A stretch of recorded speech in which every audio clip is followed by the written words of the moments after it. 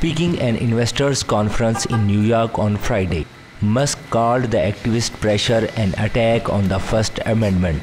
A coalition of civil rights groups that have been pressuring Twitter's top advertisers to stop advertising on the service if Musk does not protect content moderation, said Friday they are escalating their pressure on advertisers globally. Musk blamed civil rights activists' pressure on advertisers for a massive drop in revenue in a tweet on Friday morning.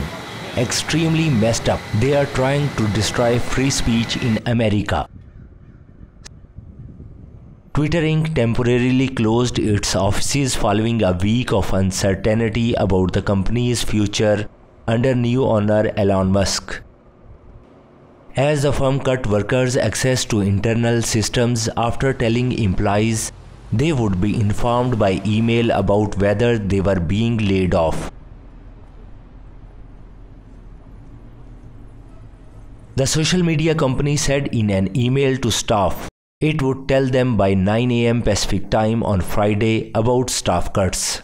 Musk, the world's richest person, is looking to cut around 3,700 Twitter staff, or about half the workforce, as he seeks to slash costs and impose a demanding new work ethic. The company's content moderation team is expected to be impacted, according to tweets by Twitter staff. Musk has promised to restore free speech while preventing Twitter from descending into a hellscape. However, his reassurances have failed to prevent major advertisers from threatening to withdraw from the platform. Twitter did not immediately respond to a request for comment.